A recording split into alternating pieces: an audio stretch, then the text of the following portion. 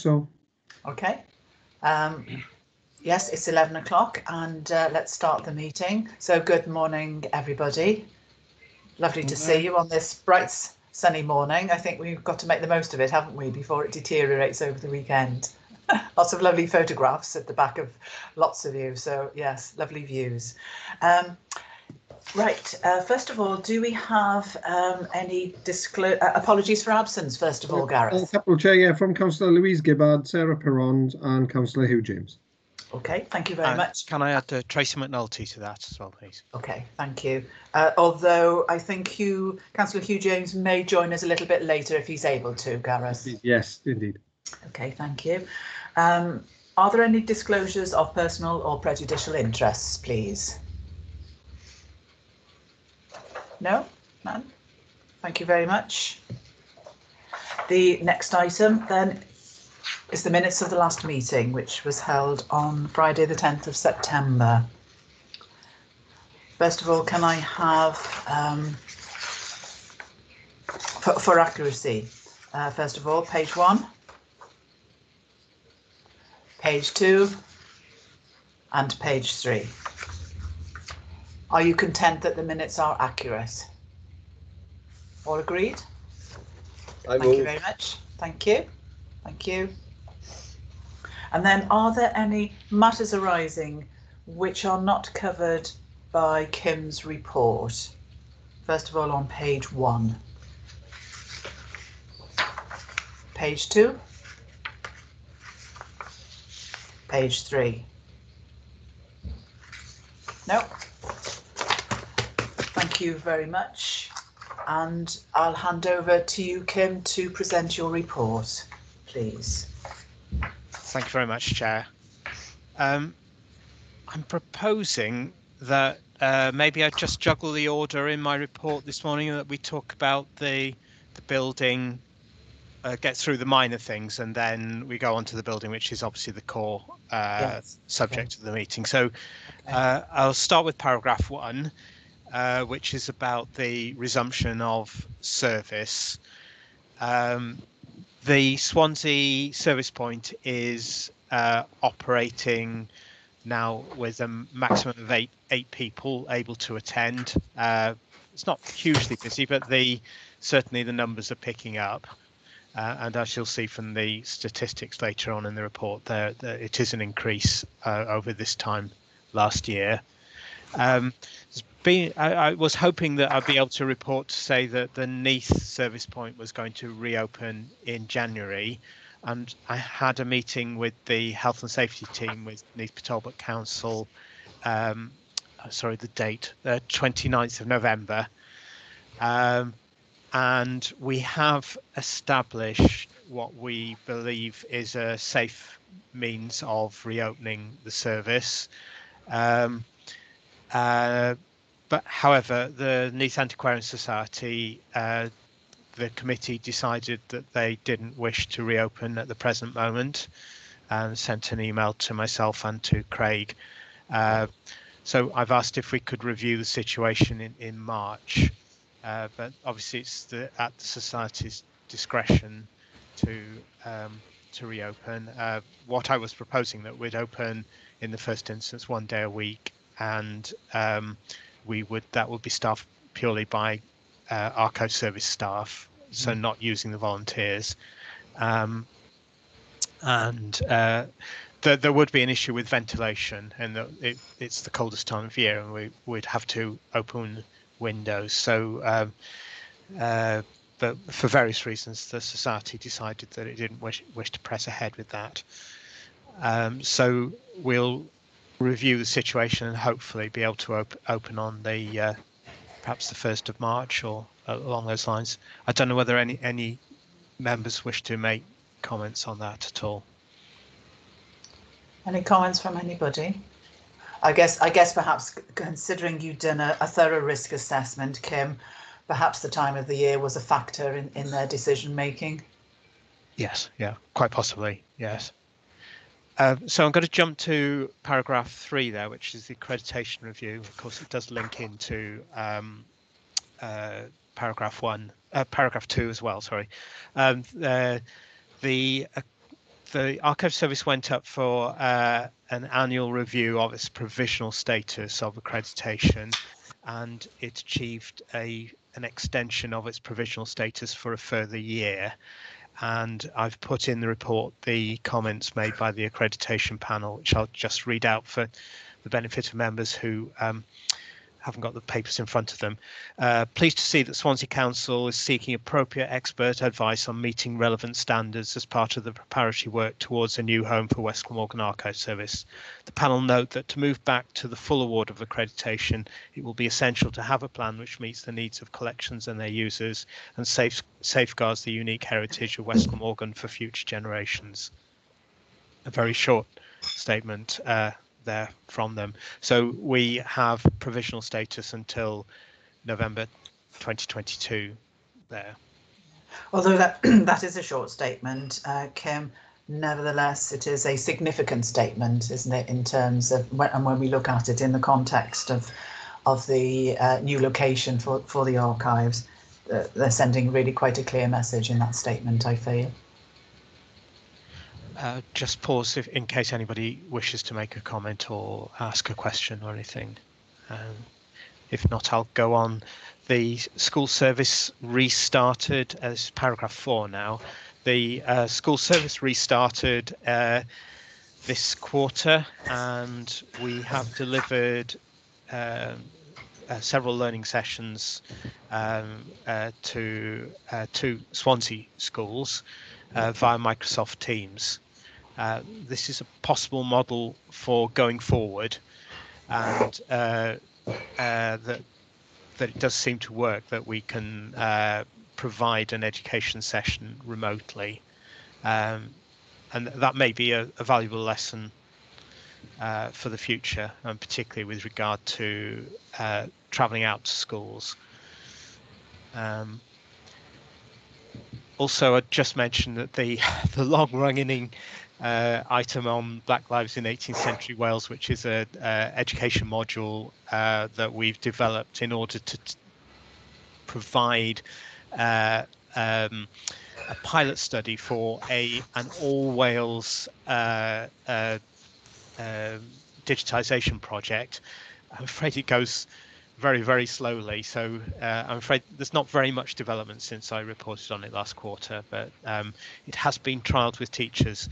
But I've got a message back this morning which I read. It's teachers saying it's been a manic term with COVID and everything else, and they just haven't had time. I think we can appreciate that, you know, schools are very hard pressed at the moment, as indeed so many other services. So they just haven't been able to look through the thing or provide any feedback. If there is a development, I'll report at the next meeting.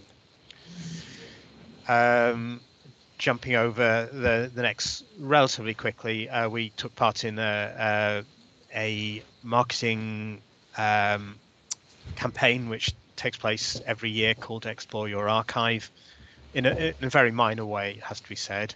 And then the statistics for the use of the service are there in paragraph 5. Andrew, I'm putting you on the spot a bit. I don't know whether you want to say anything about the stats at all, or you compiled them. There's nothing much to say other than that the pandemic continues to drive our numbers down, simply because we can't fit as many people in. However, we've got a steady stream of people coming in, and we continue to deal with a lot more queries remotely than we used to pre-COVID. So we are dealing with a number of people, but it just doesn't really show up in the same sort of way in terms of personal visits. The main thing is we continue to be open and continue to provide the service, and the feedback we're getting generally is very positive from people. And it's also worth noting that the numbers are up on this time last year, where obviously we were still operating a restricted service. So you can see that the number of documents is significantly up. The number of users in Swansea is up as well. Just a question, Kim. Is there any reason why we haven't got the number of hits to the archive website? Because there's NA against that and the subsequent numbers. Is there any reason for that? Andrew. So it's not a vital thing, but it's just we haven't got the numbers, and it's just I just wondered why. It's basically down to how long it takes us to get them. And they have to be fished out by a member of the web team, and it takes about a day longer than we've got to provide the figures. So okay, understood. We do collect them nonetheless. Yes, yeah. Well, I'm sure you do. Yes, yeah. Okay, thank you, Andrew. Paragraph 6, continue to attend professional meetings via Teams, and that's obviously one positive development in the last couple of years, that particularly all Wales meetings, that we've realised that Teams is an effective way of conducting meetings. And then paragraph 7, the accessions of archive collections, which are listed in the appendix 2. And I just highlight some really interesting documents that came from planning relating to a land use survey in 1949-50, which I think will be of interest to students in particular who are looking at the history of the area. Okay, are there any questions or comments that anybody would like to make on anything between paragraphs 3 and 7? Just make sure that everybody's happy with that. So I'll go on to paragraph 2, which is about the potential relocation of the archives to the proposed city centre hub. I have prepared a document for this, and I'm going to read it. I know it's somewhat of a departure for me in that it's an incredibly complex subject, and I'm sure that you'll appreciate that it's probably better that I actually make sure that everything's included. And I will circulate this document after the meeting, so you don't necessarily need to take notes if you will do it. So I've called it a technical note, and I'll circulate it together with the revised risk assessments, which had been circulated to members following the last meeting. So there are second versions of each of the risk assessments.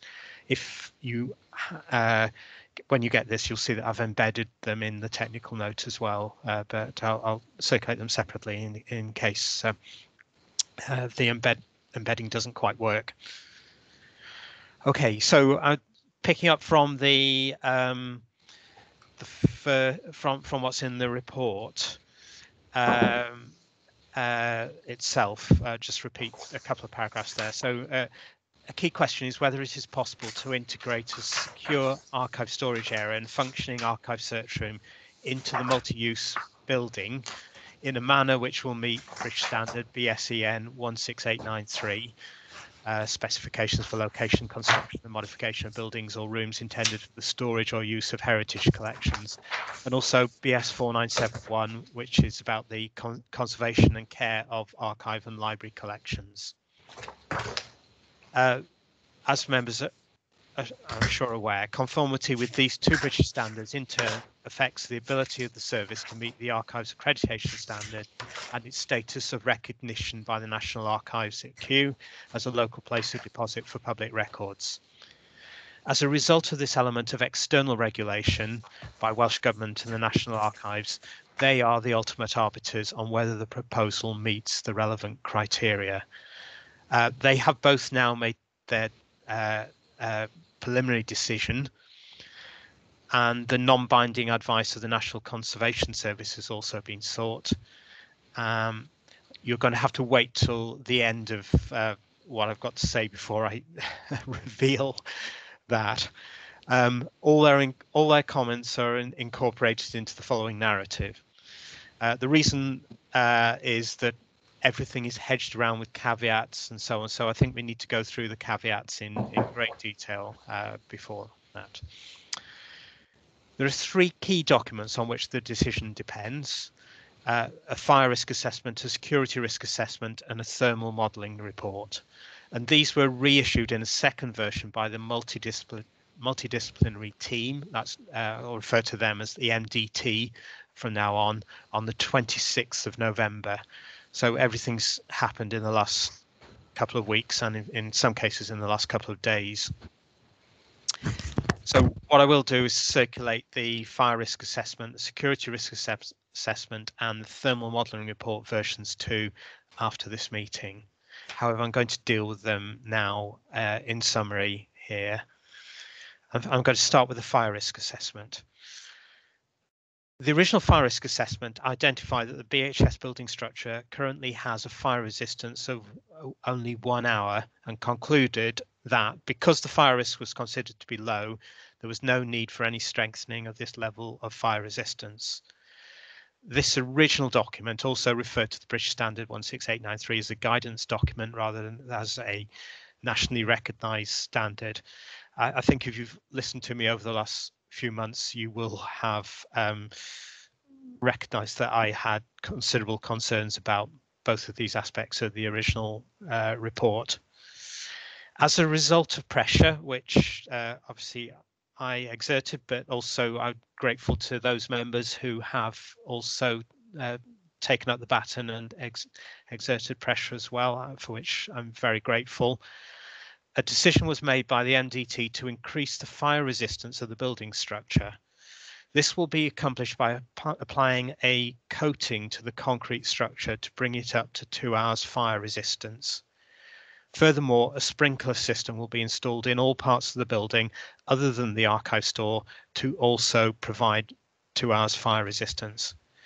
Now, if you attended the extraordinary meeting, the presentation from the NDT, which has occurred in between since the last Archives Committee, you'll be aware that this was announced at the meeting. That was the first time I'd heard of it, actually.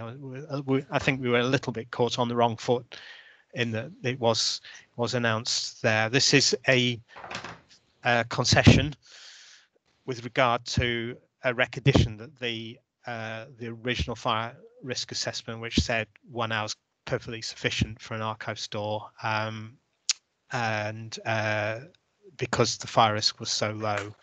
So I've been able since that meeting to go into greater depth in the by looking at the second fire risk assessment, and also our external arbiters, the Welsh Government National Archives and Chris Woods of the NCS have also pronounced on it. So of this decision, Chris Woods of the NCS says, regarding fire resistance, the strategy is a reasonable one, improving the resistance of the structure and fitting sprinklers to the rest of the building to try to ensure that a fire is extinguished before the building collapses. Horrible thought.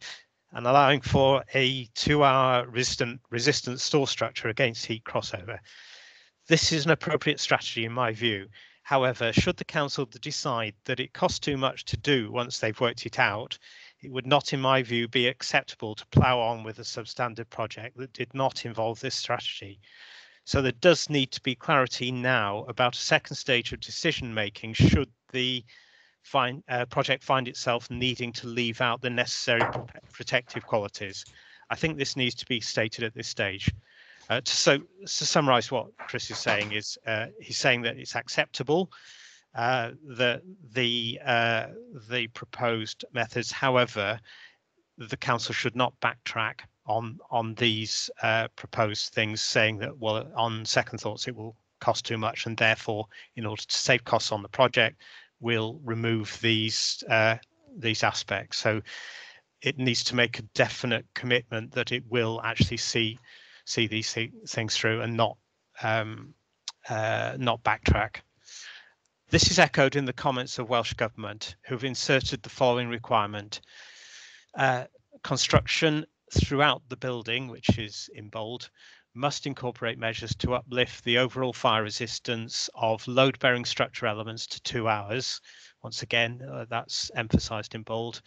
And once again, emphasised in bold, with a 2 hour automatic fire suppression system in accordance with BSEN 12845, which is the sprinkler system. The fire suppression system should be zoned and service all internal areas of the building outside of the proposed archive strong room. Fairly obviously, you can't have sprinklers in the archive strong room, because obviously it would damage the archives more than anything. So everywhere in the building apart from the archive strong room should have a sprinkler system, and it should be zoned, and it should service all internal areas. The archive store should be an independent fire compartment allowing for 2 hours fire resistance, with the capability of electrical supply isolation and the capability to prevent water ingress in the event of the sprinkler system activating in close proximity. So obviously if you have the sprinklers activated on the same floor as the archive strong room, there's the risk that the water may flow through to the archive strong room. So that has to be considered as well. It should be noted that the above improved measures still represent a compromise on the 4 hours fire protection stipulated in BS 16893. However, it is one which is considered acceptable to Welsh Government, the National Archives and to the NCS. When you see the revised fire risk assessment, there is a final sentence which I do take issue with. The final statement in the revised fire risk assessment that the building will represent, this is quote, state-of-the-art facility in terms of fire safety design and management, is, in my opinion, demonstrably an exaggeration, because the end result, in fact, represents an acceptable compromise, which is acceptable to our regulators. Note that the design no longer incorporates any fire suppression system within the archive storage area itself, as the original fire risk assessment had recommended. However, Chris Woods said that perhaps if you have adequate fire suppression system outside the strong room, there isn't need for one inside, in that most fires start outside the strong room area, and especially if you've got the electrical isolation, then there's very little fire risk within the storage area itself. It's noteworthy that we don't have a fire suppression system within our current strong room area, but most new designs do actually incorporate something. Moving on to the security risk assessment, and I think in that meeting that we held with the MDT, we got so embroiled in the fire risk assessment that we didn't really get onto the security risk assessment. And so it has been supplied, and there is a second version which I'll circulate afterwards. The original security risk assessment looked at the overall security of the building, its location and building security, including measures to protect the strong room against intruders. However, a proper security risk assessment for the purposes of BSEN 16893 should encompass not only these broader elements, but also operational matters such as the layout of the search room, connections between the search room and the strong room, and facilities for researchers to leave personal belongings outside the search room, so typically lockers, cloakrooms, etc. None of these elements were covered by the original security risk assessment. So a follow-up meeting was held with the MDT for me to go through these elements and explain to them how an archive service functions. The result of this consultation is the second version of the security risk assessment, which is effectively an addendum to the first. The second security risk assessment is essentially a holding document identifying issues which will need to be resolved at a later stage. This is because the location of the archive search room is still undecided, and it will depend on a decision yet to be made about the purchase of additional space for the overall buildings project. In case that sounds a little bit arcane, I should just explain that there is a proposal for the council to purchase the former Miss Selfridge building, and that has not been agreed as yet by Cabinet. However, and this is once again something I can't really say definitely, but should that go ahead, there is a proposal that the archive search room would be relocated into onto the second floor of the former Miss Selfridge building, and not in its current location, which is shown on the plans. in very shortly, I'll put the plans up on screen so that people can see that, because some of this, without being able to look at it, you can't necessarily follow what I'm talking about. But some of this is more general. The following security-related issues have been identified by Welsh Government in their response, and they still require a satisfactory resolution. I'm going to quote probably a little bit at length here, but we are still also seeking assurances that operational arrangements for service delivery are sufficient to address potential security risks. We understand that this is contingent on further design work and confirmation of the spaces within the building allocated for operational use by the archive. We note that the security risk assessment offers some in-principle assurance, and the council and design team are aware of the requirements and confident that these can be met. To say that means the council is confident that these can be met, as are the NDT. We would, however, welcome further information on the following points in particular. The capacity and location of public access facilities and how these will support service delivery and allow for comparable / improved access for the local community when compared to current provision. Assurances regarding the separation of back office archival processing areas for those open to public access, and that necessary security measures are workable for operational service delivery. Confirmation of arrangements for transfer of archival documents, including outsized items from archive storage to the search room. This should include routes that do not compromise the safety and security of the collection or flexibility in serving public access needs. Now I'm going to unpack those statements because I know they're particularly densely written, and I'm probably, if I can, I think it might be an idea for me to put the floor plans up so you can see what I'm referring to. So if I hopefully get the second floor. What happens, as I'm sure you're aware, when you start presenting in Teams, is that I can no longer see you or whatever, but hopefully you're able to see a second floor plan of the BHS building at the moment. Is that right? Yes, Kim. Yeah. And you'll see this shaded out area is the former Miss Selfridge building, which is now Watt Superstore, and that's relevant, but obviously that's subject to further decision making, which means that we have to work with these plans as is. Right.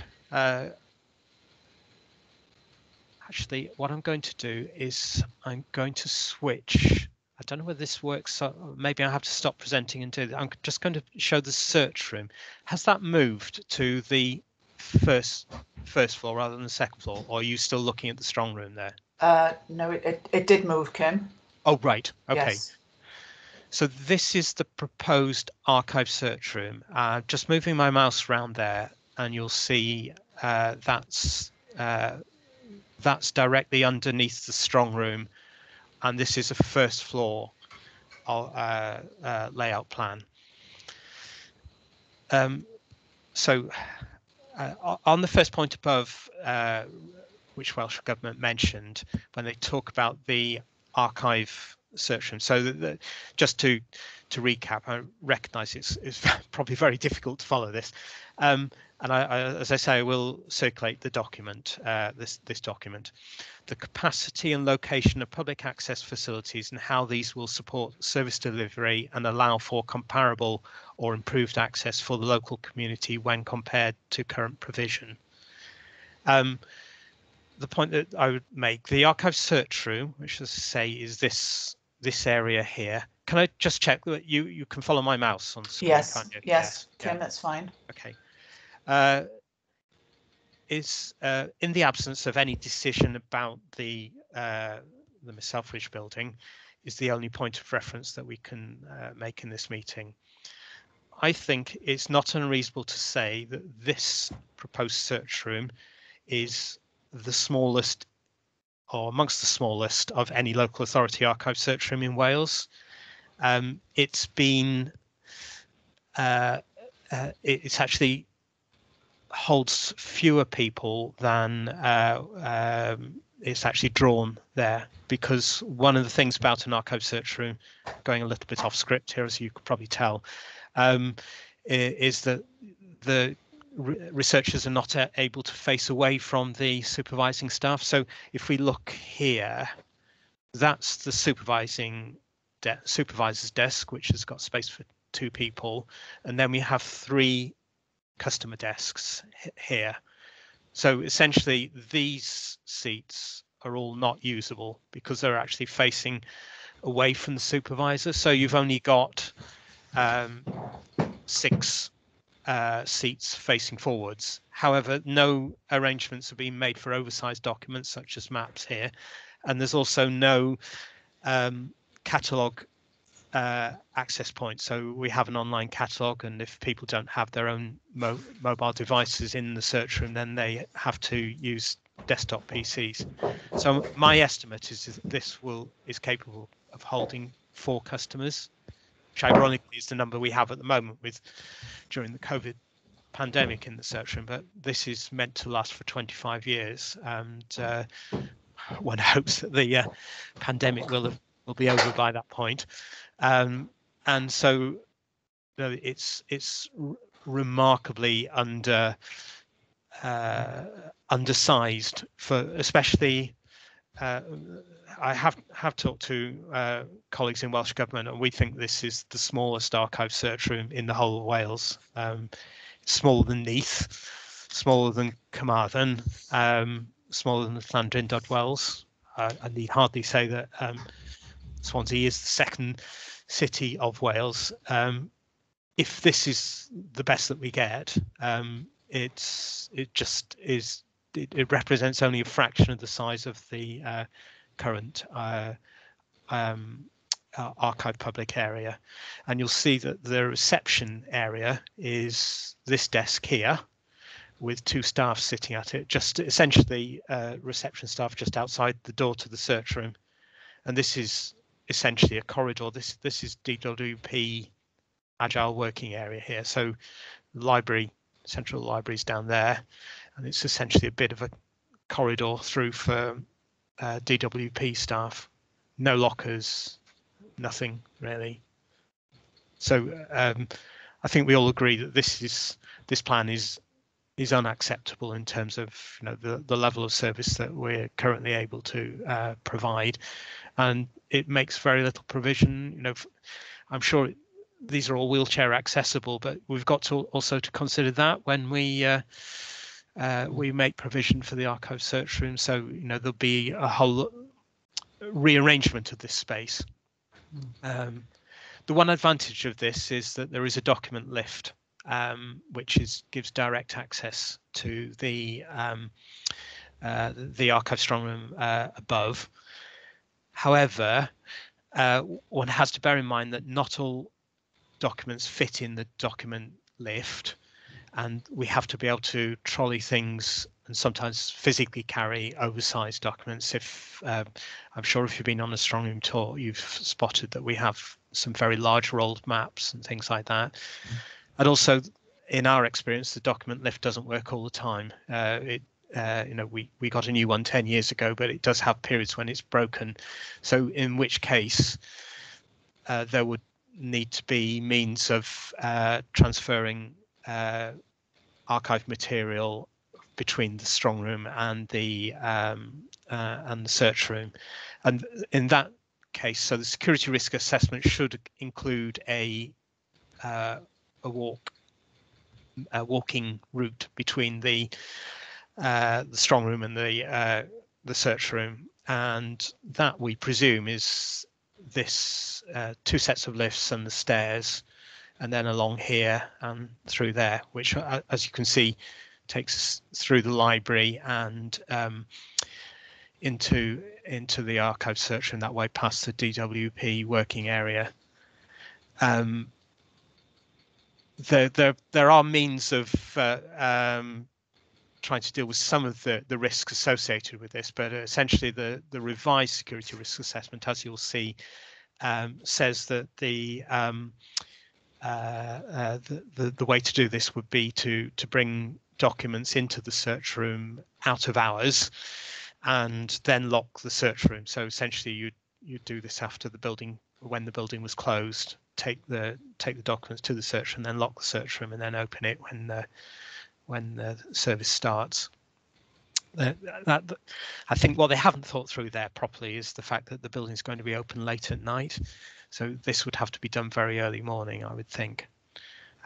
So that's a consideration.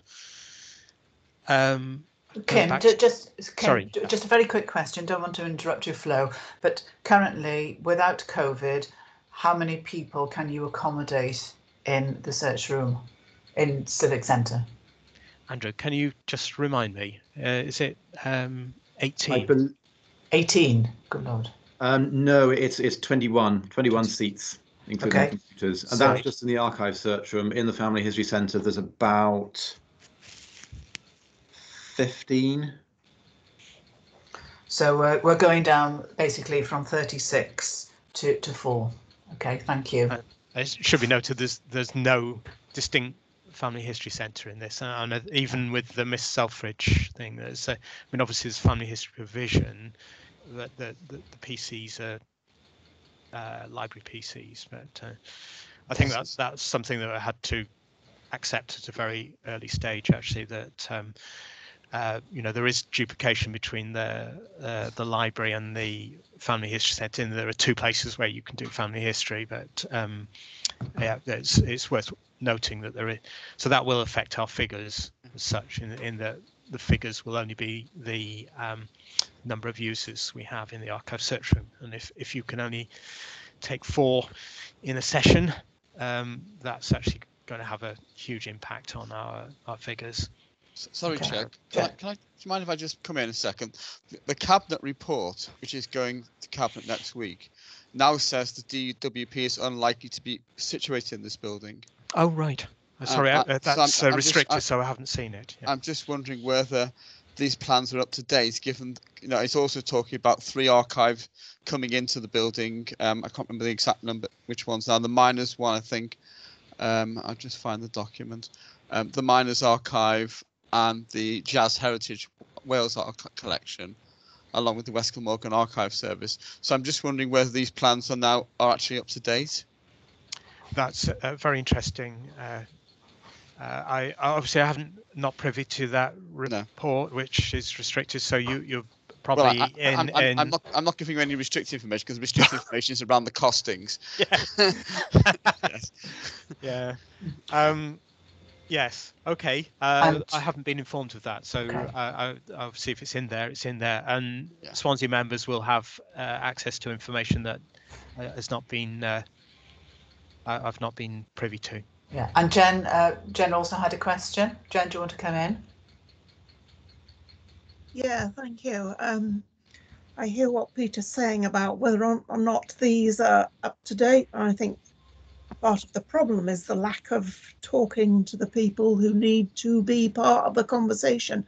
Just to clarify, on the search room, looking at the desks, there doesn't seem to be provision for large desks for unraveling big maps or anything. Yeah, exactly. Which is why I think it goes down to 4 users, because you need a big desk for big items. If you saw some of our larger maps, I've used them. That's why I'm asking. It's based on personal experience. I mean, what you need is beyond desks. It's often several large tables pushed together. And the other thing that's not clear there is storage for visitors, as to where they can put bags and personal items that you can't take in with you. I mean, I can't take my handbag in full of ink pens or anything. Where would I store those? Well, provision was not made in the original plan. So these, it's recognised that they've been superseded, and it sounds like, from what Councillor Black says, that it's actually moved on further than I have knowledge of, in that I hadn't been told about that. So but they have recognised. I did have a meeting with the architect, and I explained the process of how an archive works, and it turned out from that the architect had actually worked on the Cornwall Archives and Local Studies building, which actually is a really interesting building. If you look it up, actually, if you Google Cornwall Archives, it's a very nice facility in Redruth using an old brewery building. Quite impressive thing. So he has experience of it. So it's very useful in the conversation to just say, well, do you remember what you did in Cornwall? And say, well, we want the same. Because it's one of the things about archive buildings is that really they follow the same pattern. It should be, you don't have to, obviously the conditions, individual conditions are, the dictates of the individual building, but the way an archive functions is the same whether you're going to the National Library in Aberystwyth or whether you're going here or Ebervale for Gwent Archives. It's essentially, there's the initial process of registration, divesting yourself of your personal belongings, then going through to an archive search room, which is supervised, and a quiet study area. There's these two balancing things of quiet study and also security for use of the documents. Sorry, Councillor Rees, you'd like to come in here. Yeah, thank you. Obviously, from what your comments and what you're saying, you were, shall I say, underwhelmed about the provision. Can I put it bluntly? If my question is, if this committee, if this panel decide that this is not suitable, what authority and what power do we have to reject it over and above any decision made by another panel or the council or whatever? Well, the Archives Committee is just an advisory body, and I think everything here is for information only. The decision will be made ultimately by Swansea Cabinet, I believe, and obviously there are issues whether it's the right thing for the archives, and that's, I'm hopeful. You're reading into. I suppose my attitude is fairly obvious from that. But however, I do believe it's possible in much of this to work with the NDT to obtain a satisfactory resolution. But I think ultimately, I would say that the arbiters, and I'm quite happy to put the decision as to whether it meets the standard to Welsh Government and the National Archives, in that if our external arbiters say that this meets the standard, then I am very willing to accept that, over and above my reservations about the facilities. I do say this at the end. I'll probably say this now, actually. But can I just come in, Kim, again, yeah, just to say that if we as a panel feel that the facilities are not as good as the ones we've got at the moment, and the public deserve the best service that we can give, surely that must have some effect on any decisions that are made. Councillor Black wants to perhaps make a comment on that. I was going to say, Chair, that actually Neath Talbot has a bigger say in this committee because this is a joint service. So if Councillor Rees takes it up with his own authority and makes those representations to Swansea, then they would have to listen to your authority as opposed to the Archive Committee, because it is a joint service. And so, Neath Talbot needs to exercise its own say in this and get its own assurances as part of that. I also just want to add that we have got this in front of the Scrutiny Committee on Tuesday. It is a closed session, but I'm making notes of questions which are being raised here to ask in that scrutiny session. Thank you, Peter. I get together with officers in the authority, and we'll see what we can do. Councillor Jones would like to make a comment. Thank you. Yeah, I was saying, obviously the point that Kim made about meeting the standard, but that's one thing. Being fit for purpose is quite another. And looking at the reduced number of seats available and everything else, unless that dramatically changes, then it's not going to be fit for purpose. Take on board those comments. I have to say that obviously working with out of date floor plans, because there is this issue. Also, Councillor Black has mentioned that the proposal to move the Jazz Heritage Archives in the South Wales Miners Library, which would necessitate, I would think, a radical revision of the floor plans. Can I, Chair, can I just say, because I'll be in the Cabinet meeting on Thursday, can I ask it be minuted that I didn't take part in this discussion? I listened to the discussion, but rather in case a question of predetermination comes up, can it be minuted that I did not take part in this discussion, although I did stay and listen? Yeah. Okay. Just a comment on fit for purpose. Members who were at the presentation from MDT will probably recall that we were given categoric assurance that this was in fact a much superior provision than what is in the Civic Centre at the moment, and quite clearly, even just on this one point about accommodation for people coming in, quite clearly there is a significant deterioration in provision in these new proposals. Thank you, Chair. Shall I? I'll proceed. Yeah. Oh, Louise Miskell. Yeah. Thank you. Just wanted to make a brief point, Kim, which relates to something that came up in your report earlier as well, and this is about accommodating groups.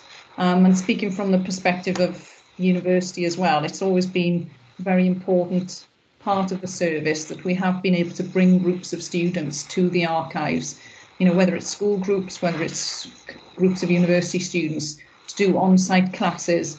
Now, from what you've just shown us, it doesn't look like that would be in any shape or form possible. And I wondered whether that could be something that was raised in terms of, reinforcing the point about the size of the facility that's needed. Thanks, Louise. There is a education room, multi-use education room.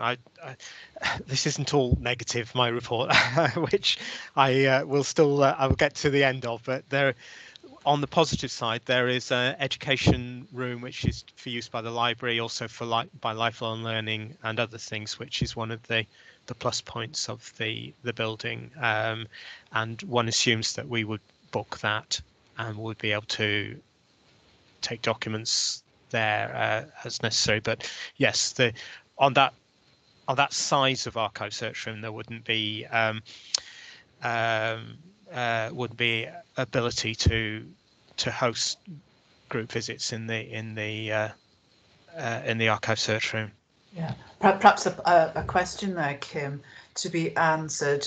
As it is a multi-use education room, that's going to be in demand from other services, whereas currently you have in the current provision, you have sufficient accommodation to accommodate groups within the archive service. Whereas if this is going to be a multi-use room, then you are going to be competing with library and other services. So it may not be as available as what we have at the moment. So perhaps that kind of aspect needs to be looked at. What is going to be the demand, and how is it going to limit the archive activities and access to those groups which Louise and others are referring to. Yes, I think what it shows is this is incredibly complicated decision. Yeah. Obviously, what's behind all this is not so much we're moving to improve facilities because it's better, is we're moving to a different venue because the council wishes to dispose of the Swansea Civic Centre, not that we're investing in new archive facilities or archive and library facilities. It's that these functions need to be removed from the existing building because it's proposed to sell off that building.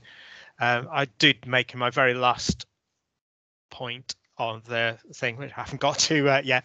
I hope, by the way, that you're okay. We'll probably run over the hour because we probably want to have more points, but I did speak with the chair earlier this week, and she said it's more important that we keep going rather than, we didn't just necessarily watch the clock. It should be recognised. My final point in the thing, and I haven't got to that yet. It should be recognised and acknowledged from the start that this represents a physical downsizing for the public area, and that the Family History Centre will essentially disappear as a distinct area.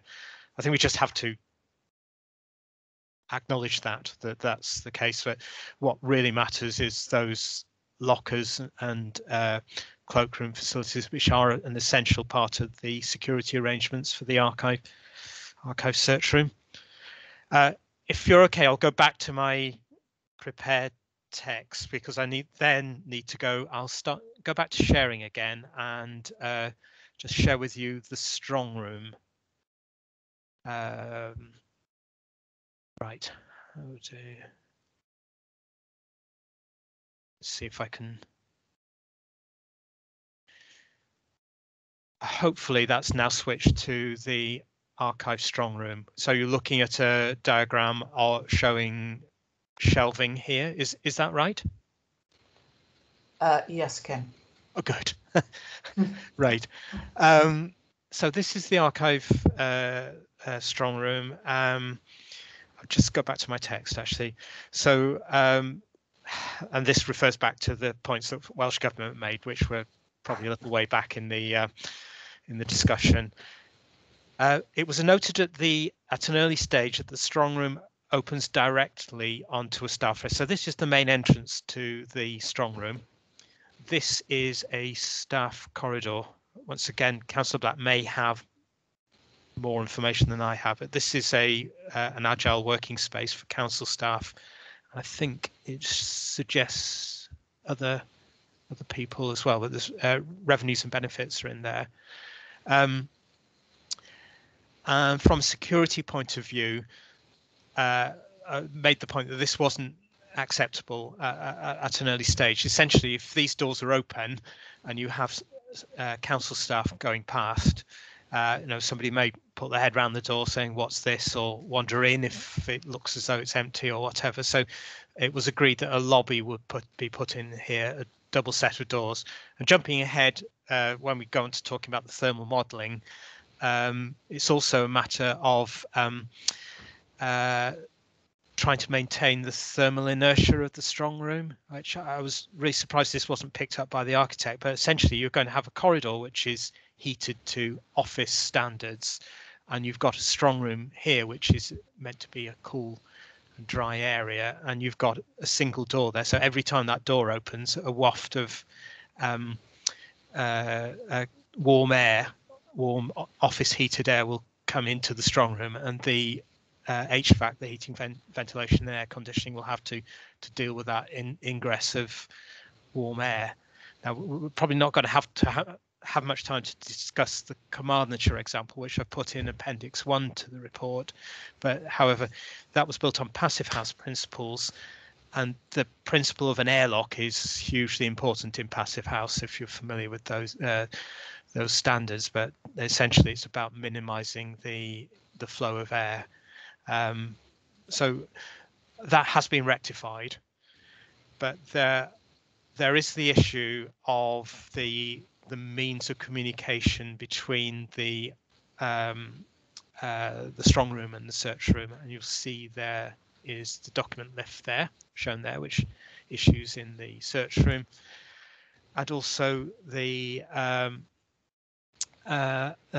general issue around the capacity of the strong room to hold the archive collections, and obviously this is subject to the information that Councillor Black has said, that this is the size of strong room that is shown on the plans here. It isn't big enough for 25 years of expansion space for the collections.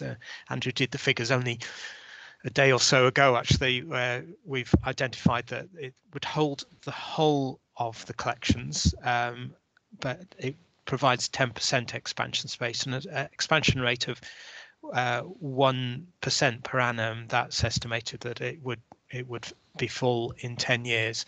The reason that the error has occurred in the calculation of the shelving company is that we have a number of plan chests and also map cabinets, and I think the plans have been drawn up on the basis that the only thing that we hold are boxes.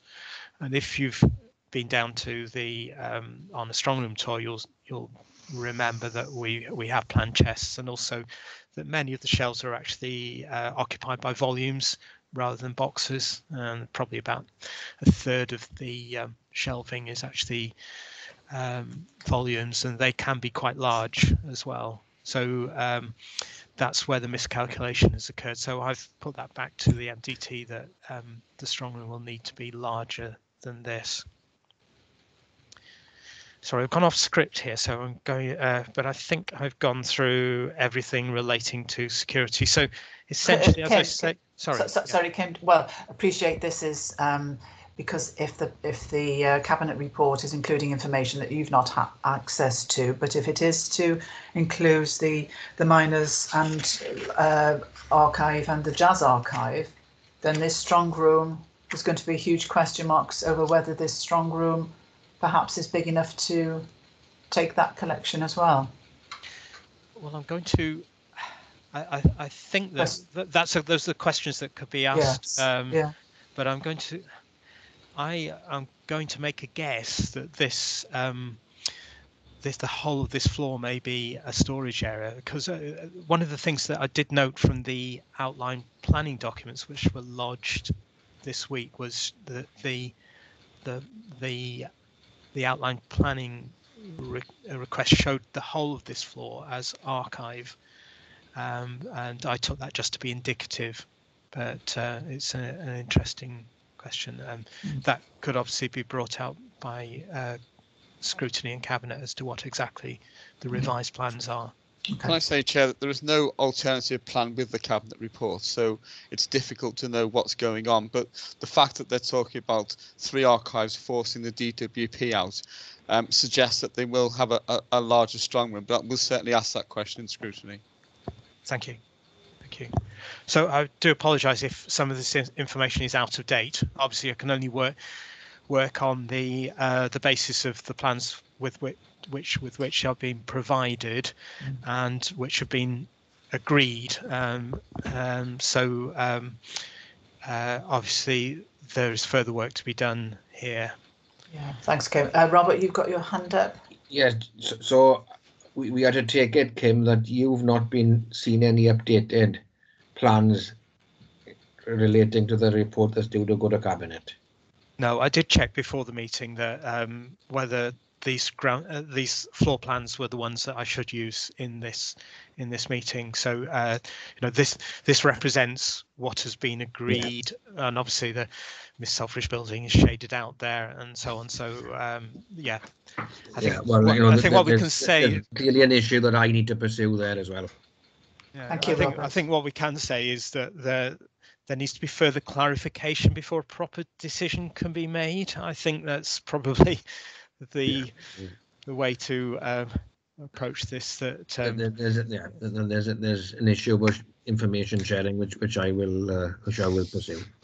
The same thing is actually without. I say that the Welsh Government and TNA's conclusions at the end of this. That's essentially what their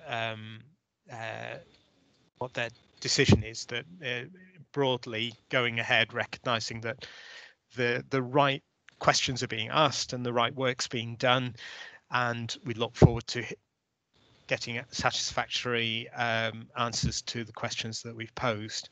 But I will go on to thermal modelling, because this I have to say that I don't really understand the full discussion that has taken place with regard to thermal modelling. I do obviously understand the principle. Just to explain the principle, the proposal should be capable of delivering a stable temperature and humidity which is within the range allowed for in the British standards. Just skip a bit there. Now, what we have ended up with is a slight disagreement between Chris Woods of the NCS, the National Conservation Service, and the mechanical engineer, and it's essentially an argument between the engineers, where the archivists and the other officers sort of tend to sort of leave it to the experts, really. Chris Woods, who's always thought that the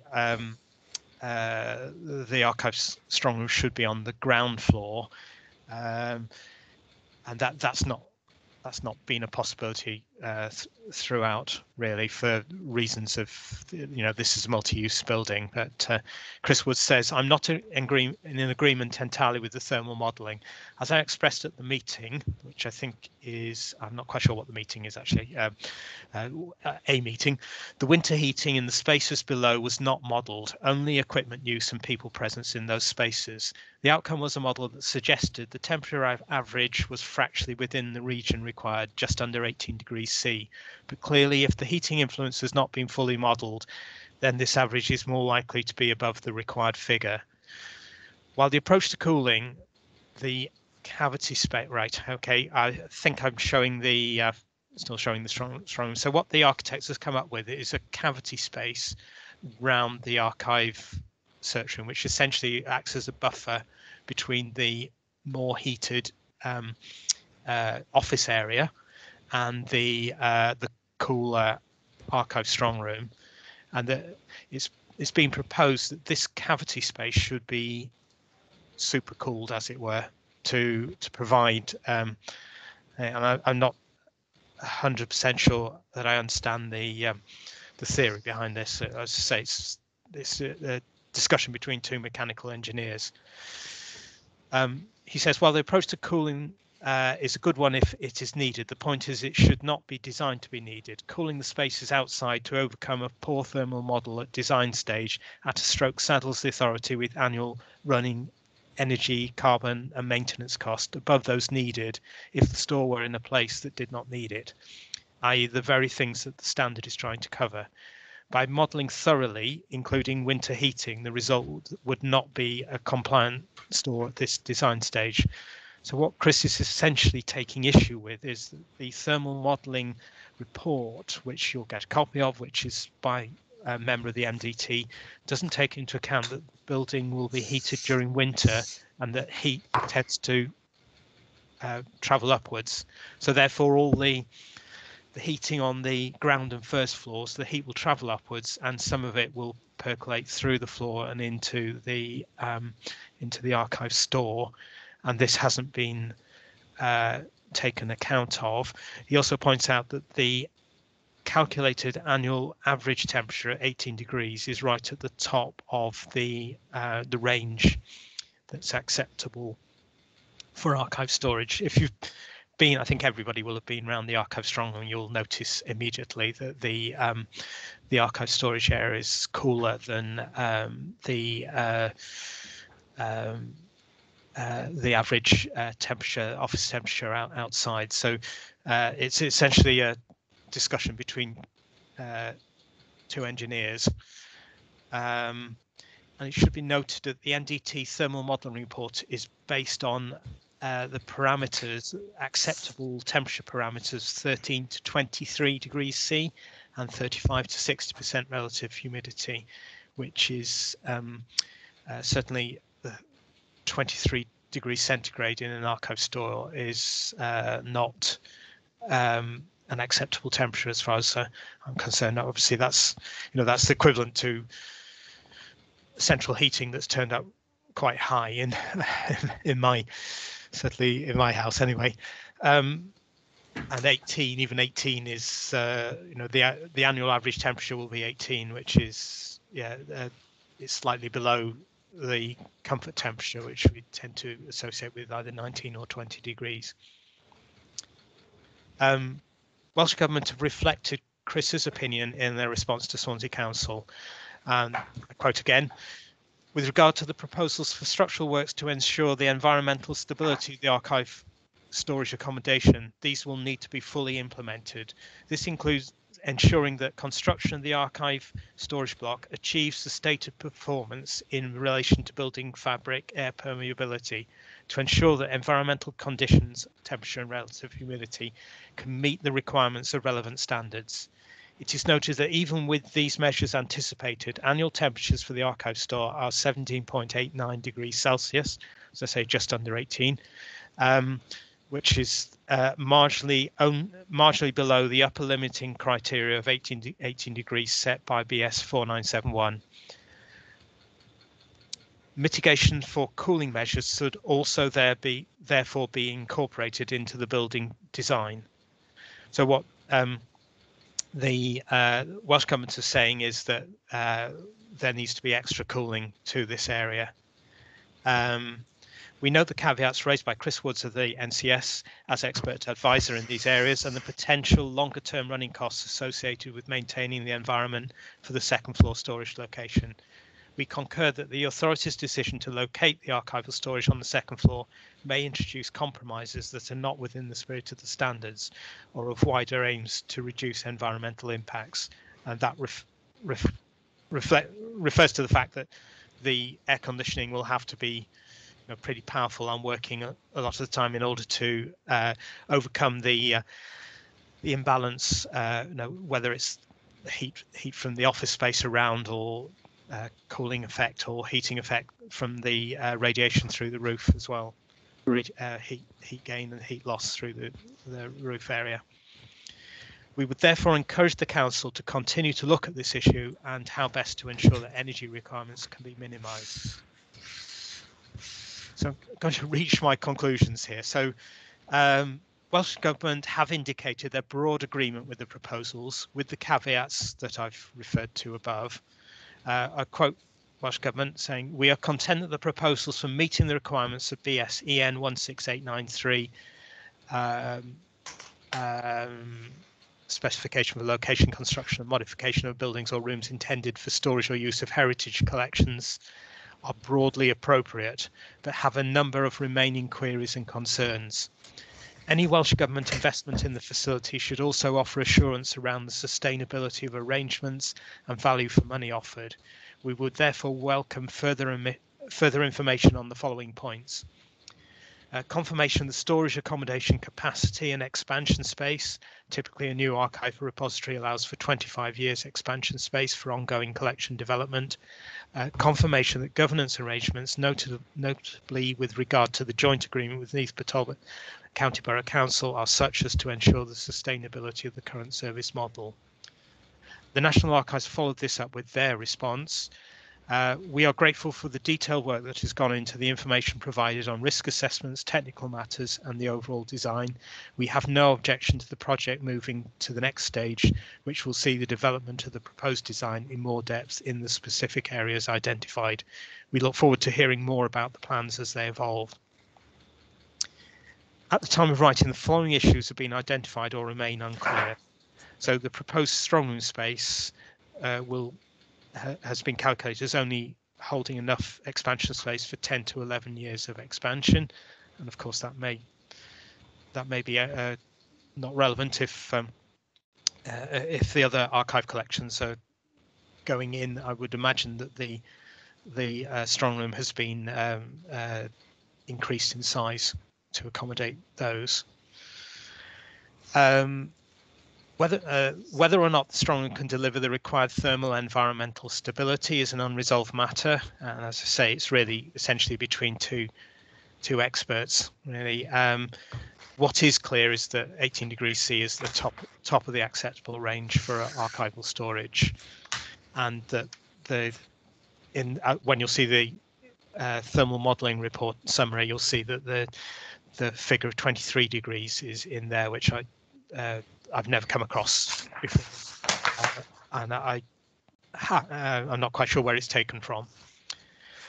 Third issue that's unresolved is the location of the search room.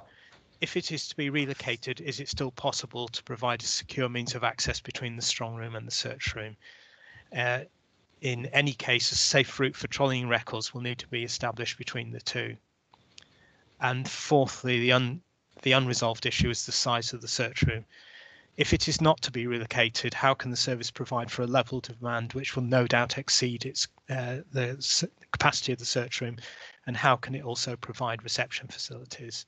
If it is to be relocated, this will provide a much more reasonable solution, but the means of communication for transferring archives between the two areas needs to be established. I'll just make some final comments. I do want to look on the positive side as well. The location of the building is an excellent location. It's a city centre location, and it is one that will no doubt attract improve customer footfall. And there are distinct advantages in combining the local studies library and the archives in terms of customer convenience, and there's a certain amount of duplication between the two services. Although it is recognised space for each will be limited because this is a multi-use building. One distinct advantage is the opportunity for access to self-service items to be available during the extended opening hours planned for the building. So I'm thinking here of some of the things which are currently available in the Family History Centre. Obviously, the Family History Centre might not exist as such, but however, the self-service items may be available for extended hours because the library will be open much longer hours than the archive search room. It will also offer opportunities for closer working with the central library and flexibility of staff working between local studies facilities and the archives. The building will contain a multi-use education room, so school and group visits can continue as before using this facility. As has been discussed, it will have to be booked, but it's quite possibly offering a high level of an improved level of capability and capacity for school and group visits. It should be recognised and acknowledged from the start that this represents a physical downsizing for the public areas, and the Family History Centre will essentially disappear as a distinct area. So I did say that earlier. It's a replacement for an existing facility, and it has to be recognised that the space is going to be more limited, and that essentially the Family History Centre as a unit will not exist. It's essentially an archive facility, so it represents a repurposing of the archives to combine with the local studies, which is not necessarily a bad thing, because there's a huge overlap between local studies resources and archives resources, things like maps, photographs, and so on. However, the space will be limited. So that concludes my note, and Robert, I'll stop presenting. Yes, thank you, Chair. And it would be very useful to have a copy of this note in advance of the cabinet meeting. In terms of future capacity, looking at the cabinet report, and I know you're not privy to this, which is an issue in itself. It says there that the South Wales Coalfields collection currently stored at the Emily Phipps building, plus the South Wales Miners Library, would be transferred to a new facility, but not the archives held in the Richard Burton archives. Now, a lot of the coalfield collection archives are in Richard Burton, not in Endref Island. Yes. So presumably they'd stay in Singleton Park rather than being transferred to the new building. Am I right? Is that would that be, I mean, or has there been any discussion of that? There hasn't been any discussion. I'm going to assume that what we're talking about, obviously the South Wales Miners Library is in a difficult position as well, in that the university would like to sell off the whole of the Endref Island estate.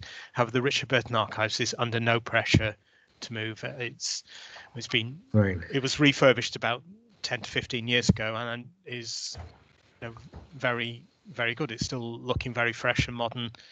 I wouldn't imagine that there would be any pressure for that to be relocated. Because my reading of that would be that there'd be a big demand for book storage and other things as there is in currently in the Miners' Library in Henry Island. But the minute books, the correspondence and South Wales Miners Federation and so on, which are in would require archival storage, would remain in Singleton. Yes. Yeah. Right. Okay. Yes. As long as that's that I've misunderstood something. No, I think that that's obviously that's new to me, but that would that would be my understanding as well. Right. Councillor Rayner has her hand up. Thank you. Can I thank Kim for taking us through his report? It began off more or less well, that we had got an extra year where we would be in this, not quite fully accredited, but it was an extra year. And this is important, not just for the storage of documents, but more importantly, I think, because of retaining the archive as a local place of deposit. If we lose that, our two authorities lose the right to deposit our documents within the locality. We would have to find somewhere else to take them. It has become increasingly apparent during this discussion that a document is going to Cabinet which has not been shared with the Archives Service staff. Having looked at it myself, can I say, without giving too much away, the report to Cabinet tends to gloss over and make various assumptions on the fire situation and on security. We learn that, possibly at the suggestion of the Welsh Government, but following talks with Swansea University and others, that additional archives may be moved into this building. And it's not clear to any of us just what the layout of the building will be to incorporate those two additional archives.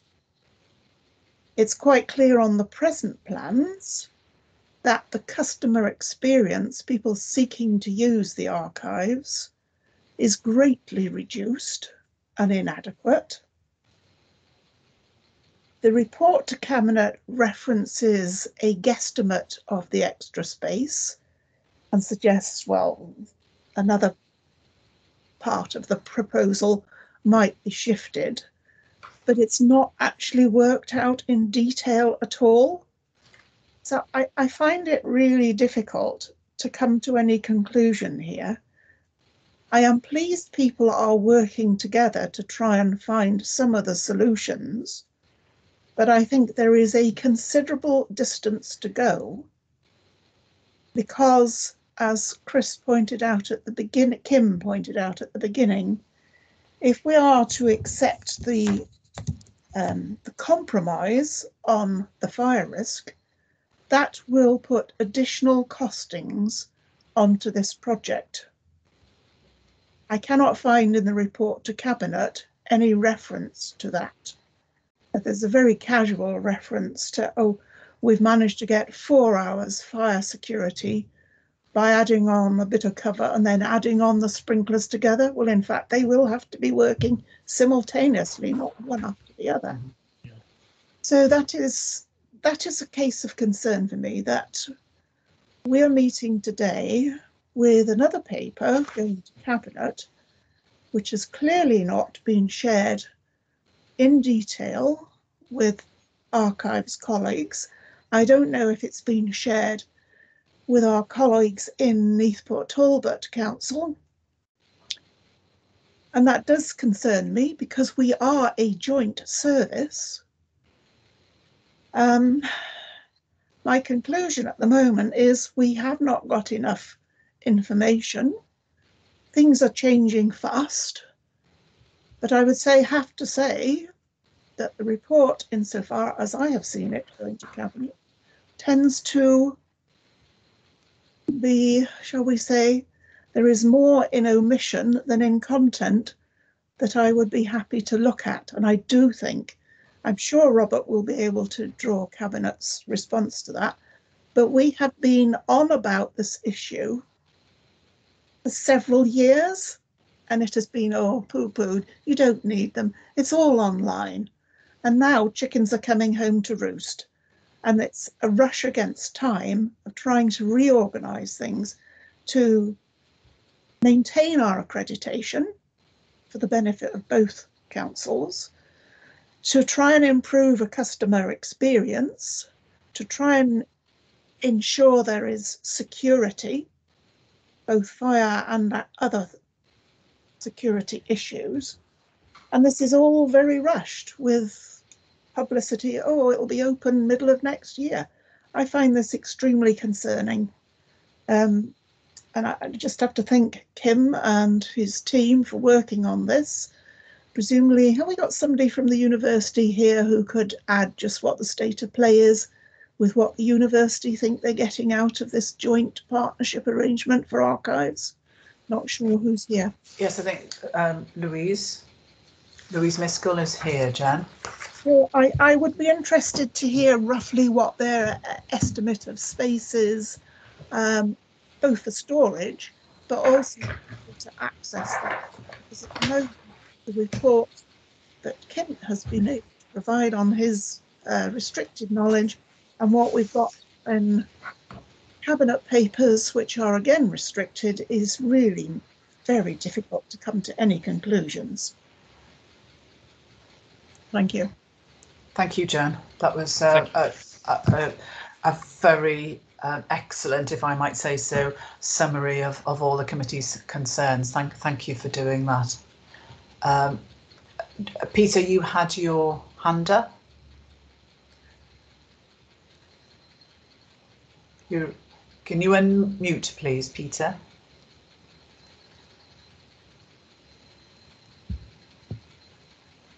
Oh.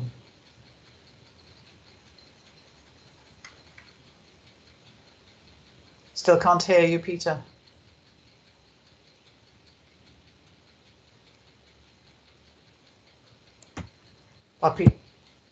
Maybe worth you leaving and rejoining, Councillor Rees, just to try. There's obviously an issue with your microphone.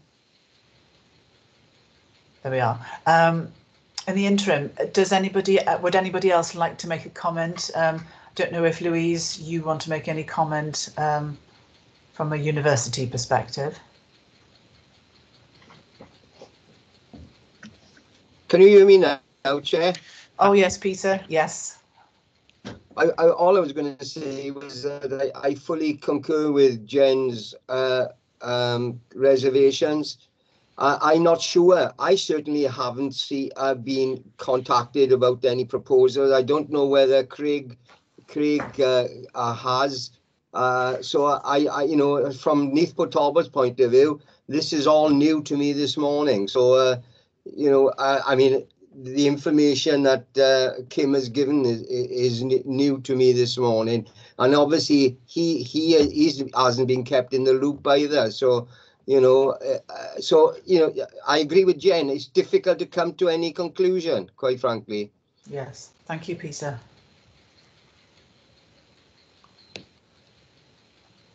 Any other comments or observations? Councillor Black-Scott is, yeah. I was just going to say, Chair, in relation to the Richard Burton archive, which Robert raised earlier on, the report says the university preference is to keep them at Singleton Park. So I understand there's a separation between the Burton archive is effectively, or the miners archive divided between the two. But that is the choice of the university, and I suppose the report also said there's no room for all the archives, which could be amalgamated in that building. So I think there are issues of space, even with the new building, the other building being, if that's purchased and added into it. So these are questions we need to ask on Monday.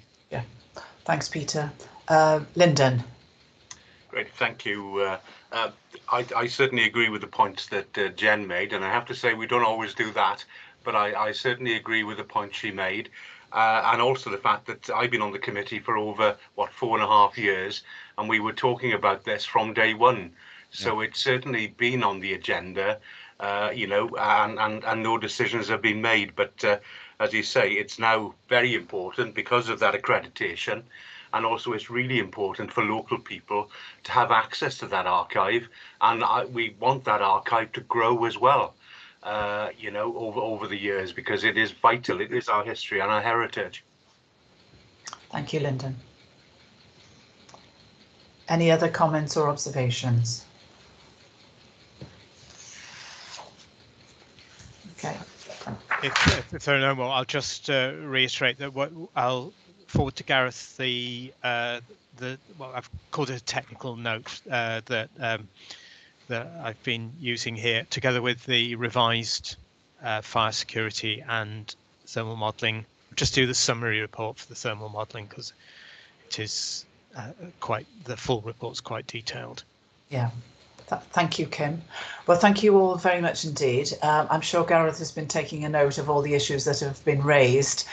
Should Peter or Robert wish to call upon them for appropriate questions for scrutiny and cabinet. I think we've had a very good discussion on the issues. Thank you very much indeed, Kim, for your report. It was extremely well presented.